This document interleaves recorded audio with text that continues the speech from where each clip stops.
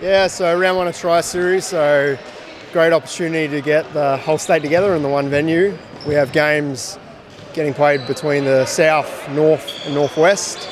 First real opportunity for us to see the kids in action in real game situations, trying to apply and work on the stuff we've been practicing each week at our programs. Is this something that all players and coaches look forward to at this time of year after all those months of being on the training court? Yeah, definitely. For pretty much all of our athletes and coaches, this is their first real hit out for the year before all of your rep and club season starts up. So it's definitely been marked on the calendar for our South athletes in particular. Everyone's been itching to get on the court and get a really good hit out in, like I said, live game situations. Obviously the Tri-Series creates opportunities and provides opportunities for players to get to the next levels. Is this something that you, Mark and Darren, look at to see who might be the next best thing coming out? Yeah, definitely. It's a great tournament for us as BDOs to be able to sit back and evaluate the athletes. Obviously with our under 14As, the teams are vying for positions at the under 14 club nationals. With our under 16s, this tournament will be the last part of our selection process to pick the 20-man or 20-woman squad. So it's definitely a great opportunity for us to see who stands out and who performs well under pressure situations. For you, coming from Queensland, obviously a different qualifying event in Queensland for the 14s and other age groups, what do you compare to that from here to there?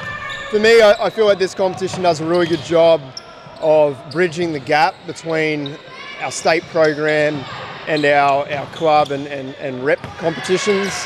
I think from what I've seen so far, the standard's been at a really good level, and I can guarantee that the quality will only improve come Tri-Series 2 and the third one, of course. Let's be a little bit biased here. You and me are both Southern people. What are we expecting with the South guys? Really good improvement, and just try to really improve on the overall game? For me, it's definitely Tri-Series 1 with the South. I'm not fussed at all about results and individual performances. For me, this is a great opportunity to evaluate the kids. And for us as a region in the South, it's just about getting a little bit better every single game. And come the third Tri-Series, have we gotten better? Have we improved as individuals and as a team? That's what I'll be evaluating the athletes and the coaches on. Obviously, yeah, you just briefly touched on coaches. Obviously, this is a good chance for coach development. So what are you looking at for coaches to improve on? From a coaching point of view, it's a great opportunity for us to sit back and evaluate the coaches in games and see who is implementing all the stuff we've been working on in our program sessions. It's a great opportunity for the coaches to get a little bit more hands-on and get involved. And he's definitely, at our program sessions, it's myself, Mark and Darren really running those sessions, whereas here they get the opportunity to, have some pride in what that team's getting done and really take control of that themselves. And last one for me, this event is obviously, it's run by a lot of people behind the scenes. Obviously, we want to thank those volunteers and people at BTAS for helping us out this weekend. Big weekend of basketball. Yeah, it's a massive weekend, and there's a lot that goes on behind the scenes to make this work.